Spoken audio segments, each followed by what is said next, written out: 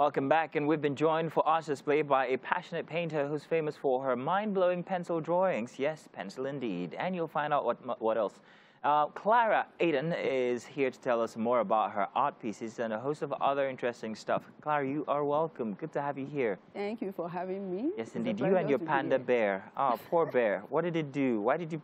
I'm joking. I know. Good to have you here, Clara. Thank you. And we're surrounded with your artwork, and I find them very, very interesting. And I'm going to be asking you very specific questions about each and every one of them. But first of all, how would you define your kind of art? What is it? What definition? What would you say it is? I grew up in a country whereby a female child exploring the world of art is seen as peculiar or unusual.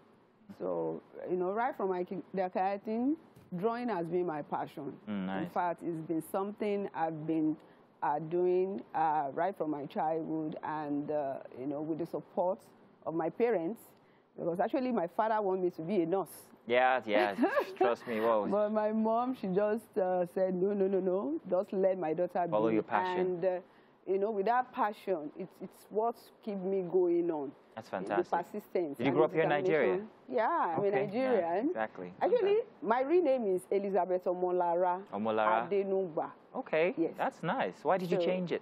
Yeah, the Clara Aden is like a brand. It's like a signature. I get it. For my artwork. So I decided to go by that name. It was coined from abbreviation of my surname and my it's fantastic. It's good. Let's take a look at these art pieces we have here. First of all, what are they called individually? This, and that.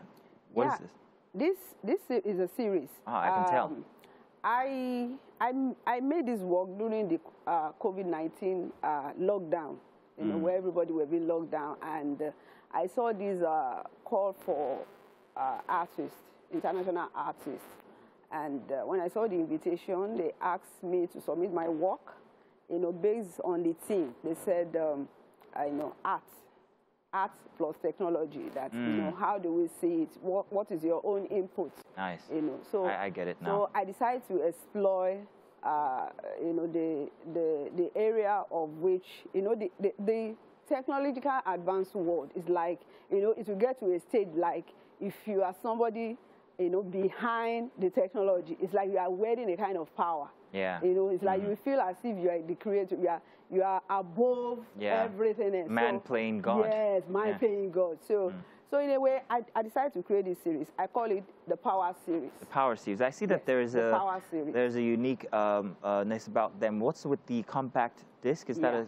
compact disc in there? The compact disc is more like a signature for me too. Yeah, because if you see, you know, most of my works, I put it there, and it's like the whole idea is, you know, when we see some objects, we just feel that these objects are out of use. Yeah. You know, so I believe there's no object that is out of use. Everything you see around is reusable. You can use it. So I also noticed that the paintings here are actually done by you. They're not printed on. They're actually you said that is what charcoal, now? Charcoal. Yeah. All of them, huh? Yeah.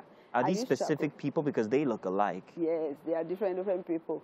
And if you look at the way I put it, like the first piece, this particular one, in the middle. Know, I'm trying to say, okay, when you have too much power, don't allow it to go into your head. Don't let it get to your head. If you get to your head, it can be very destructive. You know, you can misbehave if you are not careful. You know, and that one there is asking you to... This one, you can see it on the palm. Yeah. You know, when you have so much power, be very mindful the way you word it. Nice, nice. You know, so the other one too, that one too is in the head. Everything is in the head. Don't allow it to go into your head. Don't let it get to your head. Let's move on to the big piece here we have right in the middle. There's the two figures without their faces showing and plenty of writing. If you can't see it from home, it's surrounded by plenty of writings. I think that might have taken you a while to complete, didn't it? The whole idea is because as an artist, I believe you should have the ability to explore whatever media.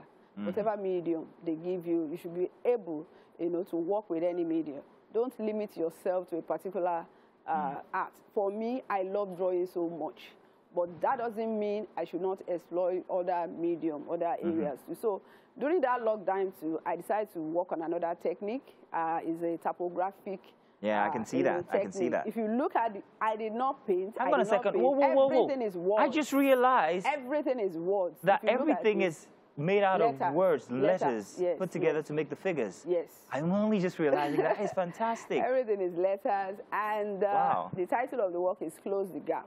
Nice. Very, very beautiful. Well, that exploration got you someplace. That's very nice. If you look at the first, this side. The figure, yes, on the right. Is a female hand. Then the other one is a male hand. So the whole idea is that I'm trying to, you know, they were saying that before the gender parity will be closed, will be 2033. No. We cannot wait till then. Yeah. You know, we women, we need to push forward. We need to continue to use our art, you know, speak about it. Okay. So that we'll speaking about that art, my best piece is this beautiful one here with the lady backing us and the technology all around her, even inside of her. And everything that you've used on there, I can see pieces of wire, little bolts and nuts and stuff like that. Or metal scraps. Talk us through that. What's it called? It's beautiful. The title is Cyborg Evolution. Cyborg, I can see that, you see. That's nice. Actually, what's your fascination with? I as the muse. Ah, okay. The whole idea is this. I read an article because for me, researching, you know, plays a very significant role in my practice. So I read a lot, I do research a lot, I go online. So I stumbled on this article about two cyborg artists. Where his name is Neil Abizin, and Moon Ribas. You see these two artists, what they were trying to do with what they do, they have an implant. The first of them an implant in the brain. Then the other girl has an implant on her elbow. So they tried to, they had a performance in New York. That was in 2014. You know, trying to explore how transform technological bodies, you know, the way they can alter art. So that thing keeps me wondering that, oh my God, cyborg artist, you know, is becoming a reality. That's you know, nice. all this is made possible by technology. But you know, it that keeps me to wonder that, okay, what's going to happen to, what's the future of creative people? You know, like, you know, actors, artists, curators, you know, art collectors. What will be their fate?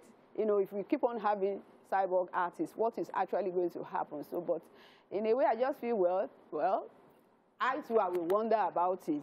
What is the future? What is going to look like? And it birthed this art piece here. That was how the inspiration. It's beautiful. I mean, your inspiration comes from. Yeah. Oh, that is you then, huh? Muse, yeah. Okay, that is beautiful. Muse, and then you can see the other cyborg. You know. Do you sell your pieces? And does it make you plenty of money?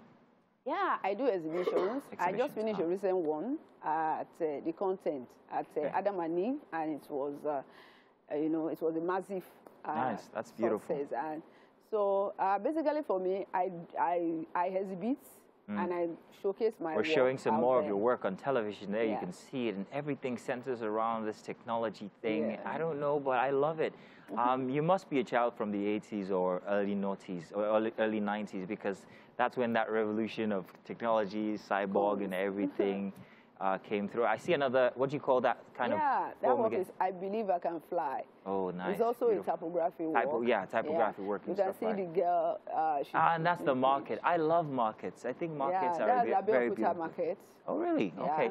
Markets are a very interesting place because you can draw inspiration from the people, their lives. They come in from different places and they have their own stories and they convene inside of the market. So if you were to sit down inside of the market, you'd be surprised how many of these inspirations come your way. The people, the way they speak, the smells, the sights, the color, and everything. In fact, that picture, if you look at it very well, the lady backing the girl, the lady backing the baby is pulling the shawl of the customer. But whereas the woman did not know how the shawl was falling off. They never knew, but it was the baby that was pulling it. You know, that is so real life. Little by little. I was watching this and I was smiling. Is that a pencil drawing? This one we're looking at now? Yeah, that is Dignity in Labor. That is so defined. Yeah, it's a charcoal drawing. I did that during the lockdown. You did a lot during the lockdown, but how much would a drawing like that cost? It depends. It depends on you that you want to collect. You know, at times you can budget, let's say, between 150 to 50. Wow, I need to start. I need to start my art back again because I used to be able to, but I left that a long time. You need to go back. You need to go back. I started speaking instead of drawing and stuff. No, you're also in the art sphere. So indeed, you've got such beautiful work, and it's so beautiful, and I enjoy just being around them, and it's also inspiring me as well. What should we look forward forward to seeing in the near future with your art? Yeah, next year I hope I have a lot to do. You know, first and foremost, I want to learn a new language. Nice. Yeah. What would it be? Mandarin, German? No, German. German. Yes. Nice. Why German? Do you have plans to go there and exhibit your stuff? Yes. That's fantastic. In 2023. Okay. Yeah, it's like I have a program, and it's a must for me, at least to be able to interact. Okay. You know, right. very well. Well, that's beautiful. That's beautiful.